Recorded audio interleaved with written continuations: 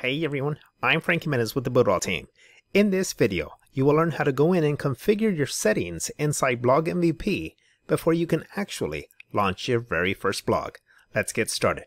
So here we are inside Cheetah in our one-page website.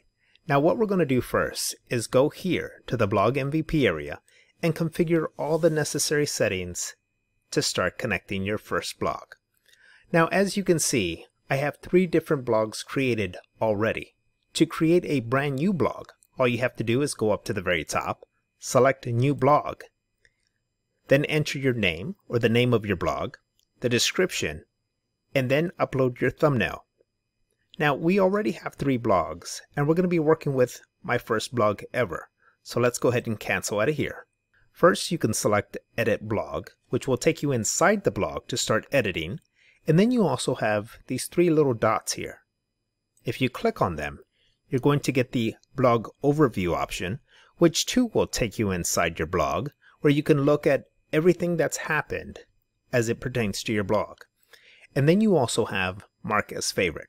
So just imagine, as you continue to grow your blogs, you're going to have a bunch of different blogs here. And to make it easier to access the one that you're working on, all you have to do is just mark it as a favorite, and then it's going to separate this blog from all of your others. Now let's go in here, go ahead and remove from favorites, and we're back to square one. Next, let's go in here and go to update. Again, if I select update, it's going to give me the option to go in and again change the name, the description, as well as the thumbnail. And then you also have the option to delete your blog. So from here, we're going to go ahead and go right to the blog overview. Now again, this is a summary of everything as it pertains to your blog. I currently have 3 posts, 1 instantaneous post, 0 scheduled post, 2 dripping posts, 1 published post, and so on and so forth. Now we're going to go through here and configure all of the settings before connecting and starting your own blog. So first let's start with categories. Here is where you can go in and create your categories. Again, I have 2 that we'll be working with. To create a new category, just go here, select plus new category, enter the category name, and select save. We have recipes, we have workouts. Next, let's go into authors. Now, in order for you to create a blog, you have to have an author.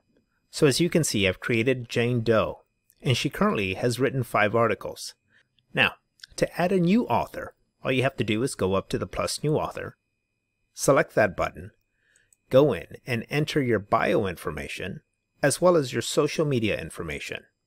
Go in and change your avatar by uploading and changing your picture, and remember to select save. Now we're going to stick to the one author that we've already created. So let's go ahead and click on authors, and here she is. Next, let's go to post templates. Now post templates are templates that you can actually go in and create and customize to your liking.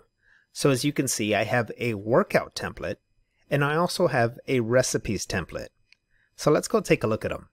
Here at this workout template, you can go in and select update and then use the toolbar up at the very top to configure your actual blog and template. Next, you'll go up here to title your template.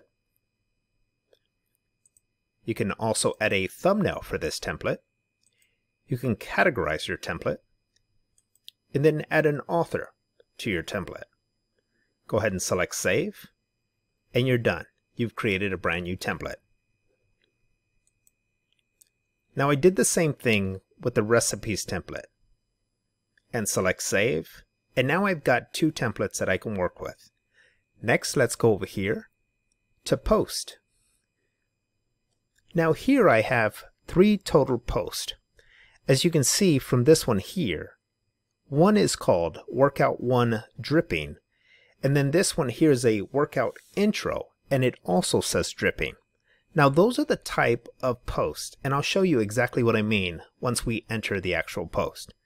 And here is a recipe post. So from here, let's go in and create a new post by selecting the new post button. As you can see, we have a blank post, but we went in and created 2 templates. So to save us some time, we can go in and actually choose or select a template and then make the adjustments to our liking. To do that, just simply go over to the right here, go to Select Template, go down to the drop-down menu of Select Template, and select whether this post is going to be a recipes template or a workout template. Once you've done that, all you have to do is go in and edit your actual post. Once you've completed editing your post, you can go up here and title your post. Go here, and you can change the thumbnail of your post. Let's go in here and go ahead and select this one right here. You could change the category. Go down to authors. So next, you have your time cycle. Your time cycle is going to determine when you want to post this to your blog. You have three options.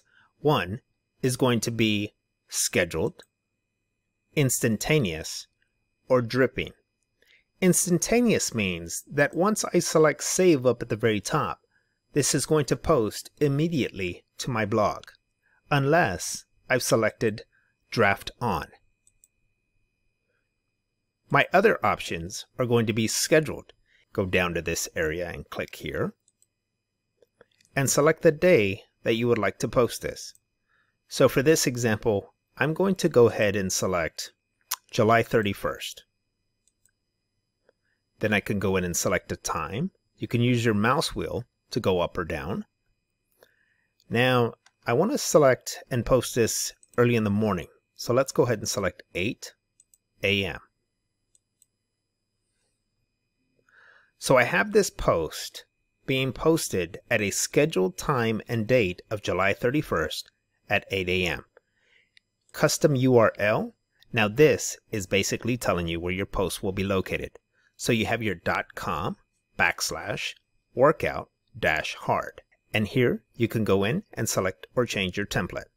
Let's go to dripping. Now the best way to describe or explain dripping is that if I'm new to your blog and I've joined or visited your blog for the first time, what's going to happen is it's going to keep track of when I return. So on day 1 or day 2 of my return, that is when this post will be available for me to see. Now, since we already have 2 dripping ones set, let's go ahead and select instantaneous. Let's go up to the very top and select save. Go to post list, and now I have 4 different posts. So here I have an instantaneous post that I've just created. I also have a recipes post, and let's go in and see when this is going to post.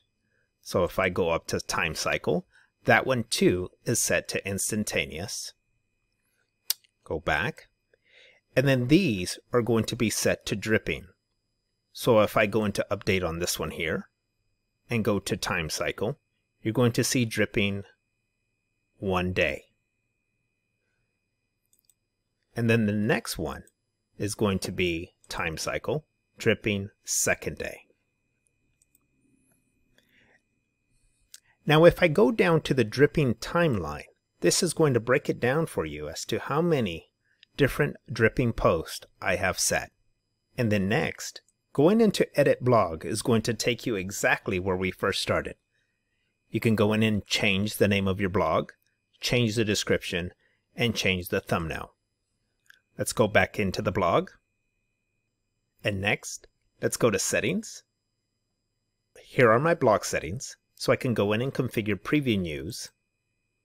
Show future dripping post. I've selected off. Show scheduled post preview. I've selected off. And then how I want my date to be displayed. Let's go ahead and leave it exactly like that. Here you can go into your SEO settings for your blog. You can go in and add your keywords, your meta tags, and choose or select whether or not you want to have this indexed. Select save, and you're set. And finally, you can go over to import blog. Now if you have a pre-existing blog that was created inside Pixel Perfect, it will show up right in here, and you can easily transfer that into Cheetah. And that is how you go in and configure your settings inside Blog MVP. I hope you found the content in this video helpful. Until next time, I'm Frank Jimenez with the Builderall team.